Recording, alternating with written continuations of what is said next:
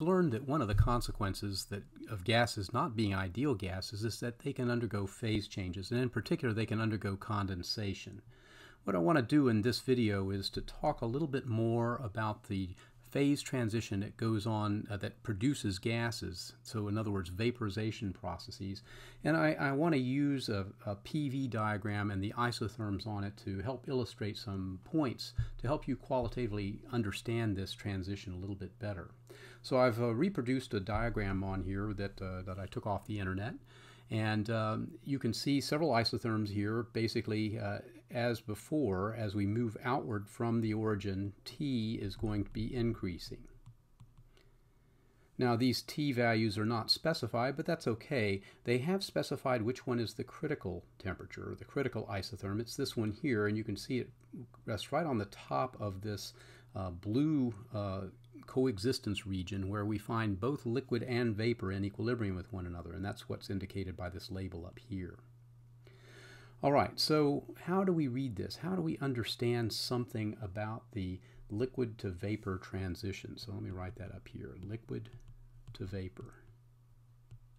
Now, mind you, similar things could be discovered also about the solid to vapor transition, but the liquid to vapor one is the one that we encounter more commonly, so I want to focus on that one.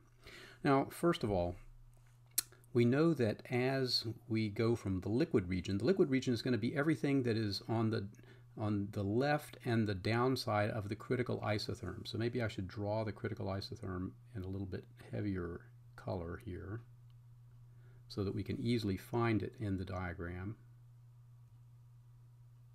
So basically everything over to this side of that critical isotherm, as well as this liquid vapor coexistence region marked here in light blue, everything over here is a liquid. Now one of the things that we can tell about this, if everything over here is a vapor, is that in order to go from the liquid to the vapor, what do we have to do? We have to cross several isotherms, and the isotherms we're crossing are increasing the temperature. So I think this is probably goes without saying, but for a phase transition like this, the change in temperature is always going to be greater than zero. We have to increase the temperature in order to go from a liquid to a vapor. But it's also something that we can get right off of this PV diagram, so that helps us be reassured that our interpretation is correct. Now, I'll also remind you that for heat changes at constant pressure, we have an expression that says that you can calculate that from the heat capacity. I shouldn't have drawn the integral sign there. Let me just delete that and say it is the heat capacity at constant pressure times a differential in temperature.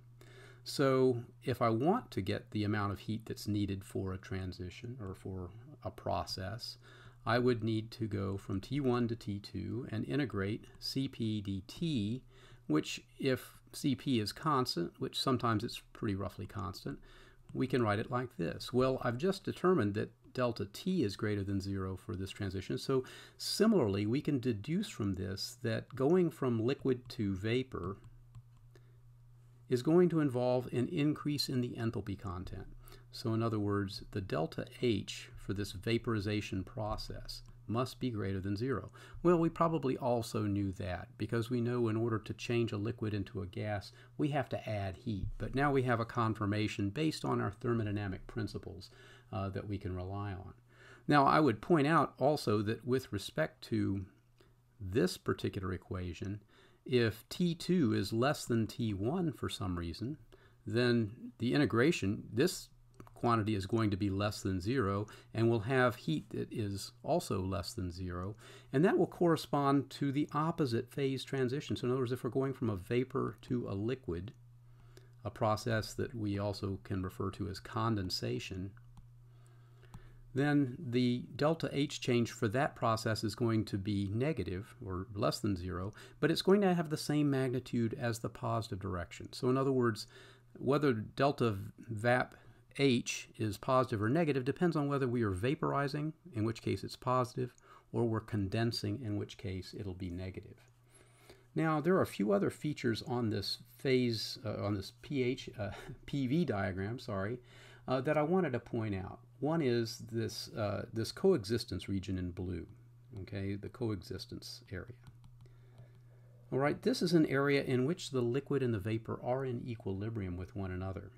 So one way we can read this is if we're on an isotherm, and let's say we're on this very first isotherm, T1, and we go across here and we first encounter this coexistence region here, and then we leave the coexistence region here. Is there something we can learn about those 2 points? Well, it turns out that if we read this straight down to the volume, this point here corresponds to the molar volume of the vapor at this particular isotherm, at this particular temperature. And this point here would represent the molar volume of the liquid at that same temperature. So in other words, we actually can get a handle on what is the change in the molar volume when going from a liquid to a vapor. It would be this difference that's depicted by this gap within this coexistence region. All right, if we were able to identify, for example, the isotherm that exists at 1 atmosphere of pressure, so maybe it's right here, then that isotherm will also tell us the temperature of vaporization. So at 1 atmosphere, the temperature of vaporization, that is the isotherm that we cross when we get to this coexistence region, is the normal boiling point.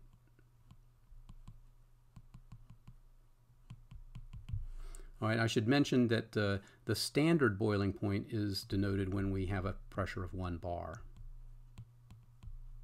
So, alas, we define normal boiling points and normal melting points for 1 atmosphere of pressure, even though we now use bar more frequently.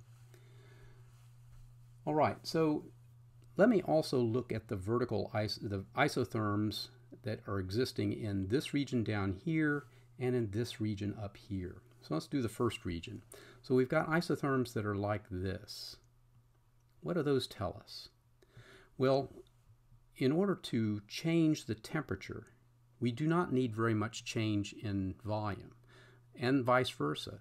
So if delta T is large, okay, let's presume that the difference in temperature between these, it corresponds to a delta V that is small.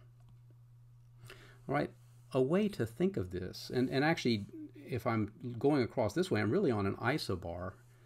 So the way to think about this is that for a liquid, it's not very compressible. In other words, there's not a lot of volume change by changing the temperature. And in fact, this large change in pressure corresponding to a very small change in volume down here would tell us that it's not very compressible. What about out here on the right-hand side? Okay, when I have isotherms that are spaced like this. Well, now the temperature, let's say if I want to go from this isotherm to this isotherm at the same pressure, so on an isobar, okay, we've got to actually change our molar volume by quite a bit. So what this tells us is that on this side of the phase diagram, that the gas is very expansive. So it doesn't take a very large change in temperature to change the volume by a lot if we keep the pressure the same. And these are things that we also know about gases, that as we increase the temperature, we're going to increase the volume. And it's pretty easy to do that because a gas is pretty fluid. However, for a liquid, we don't see as much change in volume when we change things like the pressure or the temperature. So in that way, it becomes fairly incompressible.